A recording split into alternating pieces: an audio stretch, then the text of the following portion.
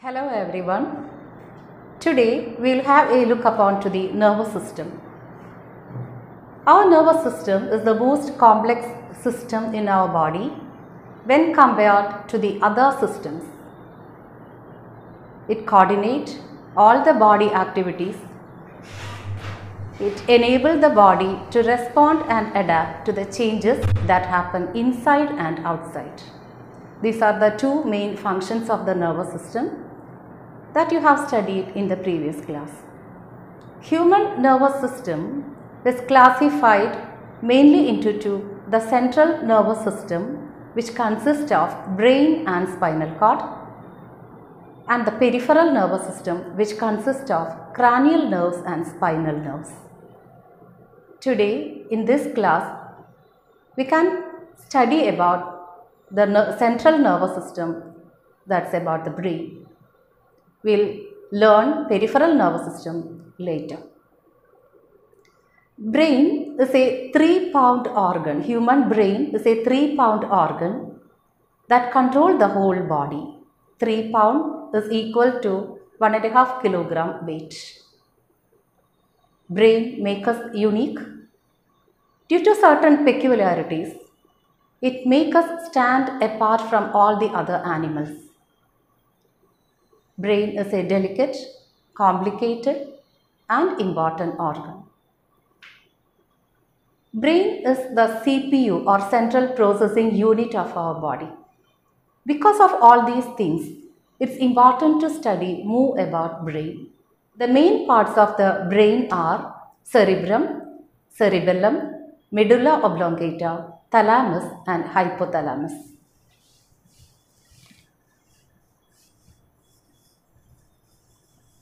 These are the parts of the brain: cerebrum, then cerebellum, medulla oblongata,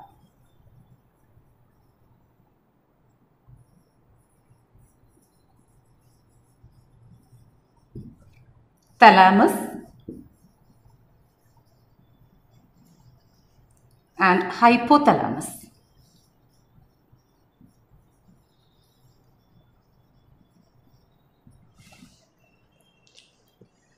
Of these parts, cerebrum is the largest part of the brain. It consists of 2 parts. Before going on to the topic, we can play a brain game.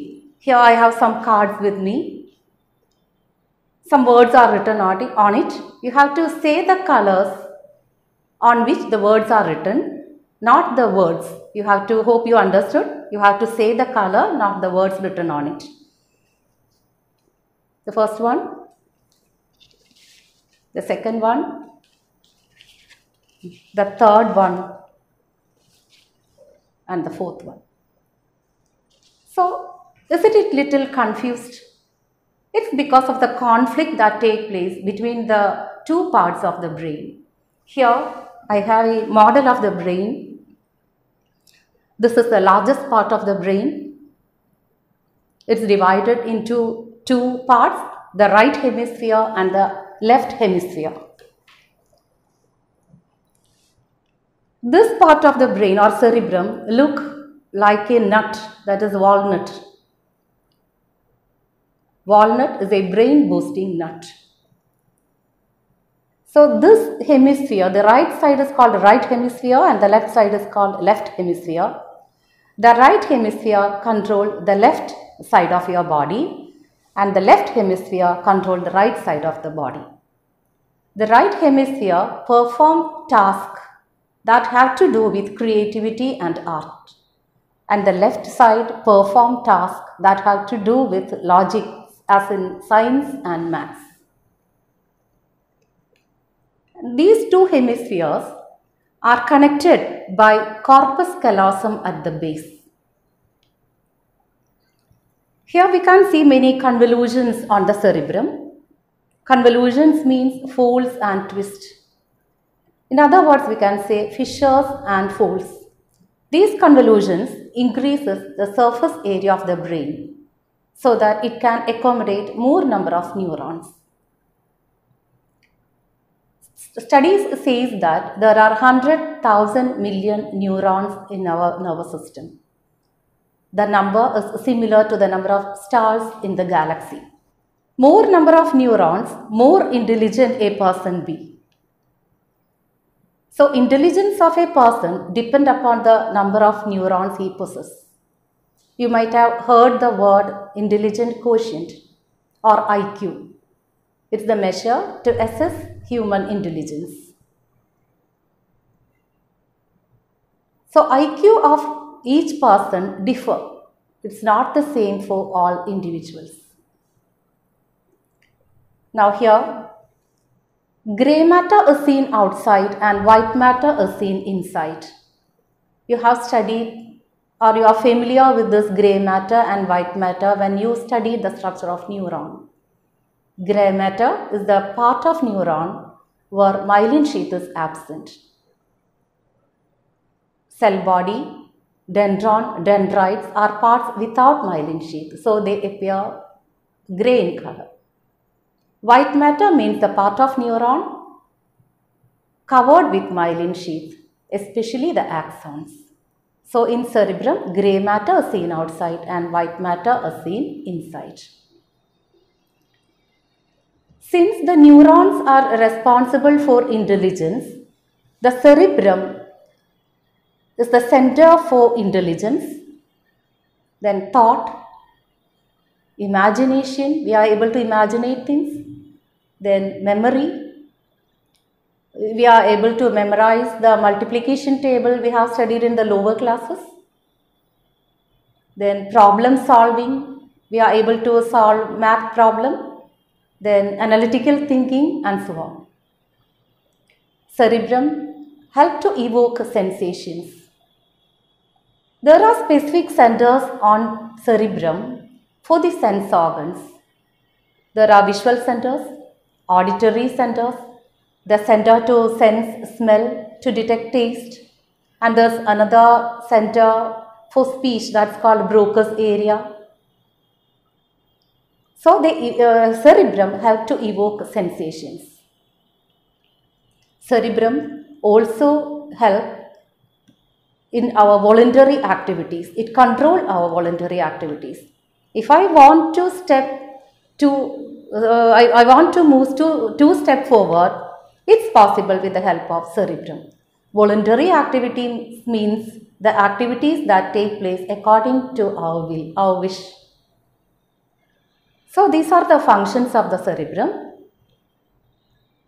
Let me move on to the next topic, that is cerebellum.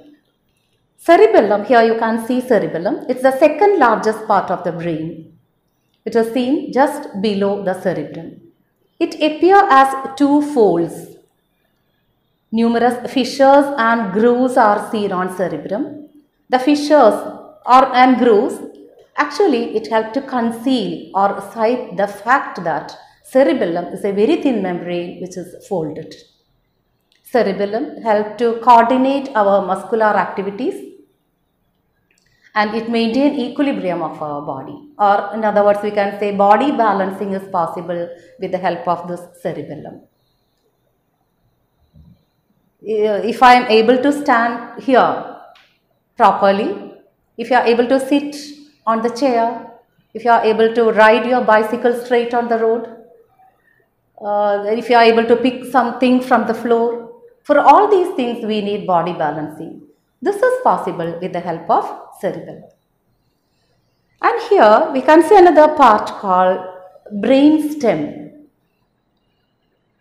The brain stem actually consists of three parts: midbrain, pons and medulla oblongata. That's the third part of the brain, medulla oblongata.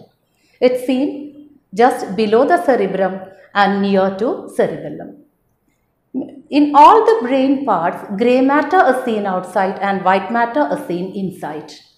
This is medulla oblongata. It controls all the involuntary actions of our body. Involuntary actions means heartbeat, respiration, circulation of blood, transportation of nutrients, digestion, excretion, etc. These activities are not taking place according to our will. It just happens. So medulla oblongata, it's an important organ since it controls all our involuntary activities. A strong blow at the back of our neck may cause death of that person. Since medulla oblongata control all the involuntary activities, a damage may result in the death of that person. When we open the brain, here I will show you the section of the brain. When you open the brain, this is a section of the brain. Here we can see cerebrum. This is the cerebral cortex. This part, this very small part is called thalamus. Thalamus acts as a relay station to carry impulses to cerebrum and from cerebrum. It collects information and sends only the important ones to the cerebrum. So that's about thalamus. Then near the thalamus there is another part called hypothalamus. This part is called hypothalamus. Hypothalamus is part of a brain as well as it is considered to be an endocrine gland since it secretes certain hormones. The hypothalamus maintains homeostasis of the body. Homeostasis means healthful, balanced body state. So that's about hypothalamus. The functions of the hypothalamus, that maintaining homeostasis means controlling water, control water in our body, hormone regulation, then thirst, hunger, etc. Hypothalamus is also the center of feelings, emotions, anxiety, anger, etc. We usually use the word kind-hearted and hard-hearted. So it's not the heart which is kind or hard, it's the brain that controls the emotions. So these are the important parts of the brain. So you might have understood the importance of the brain here. And here comes the necessity to wear helmets. Rather than considering it as a rule, it's our necessity to protect our brain. So, dear students, wear helmets while you ride two-wheelers and motor vehicles. To wear a helmet means wearing the right kind of helmet, not the fancy ones. Now, I'll show you a simple method to draw the picture of brain.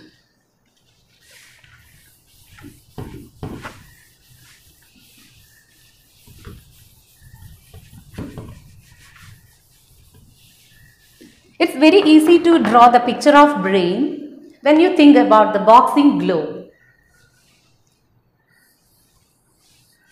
So, this is similar to our boxing glove. This is cerebrum. Many convolutions are seen here. This part is called cerebrum. Here comes the brain stem, which consists of medulla oblongata, and here comes cerebellum.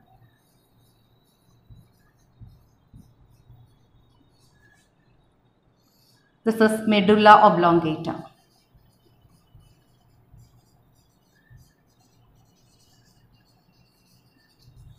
Now, it's time to recollect what we have studied today.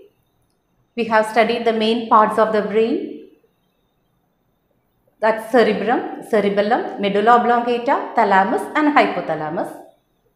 And we have seen the peculiarities and functions of each part. Thank you.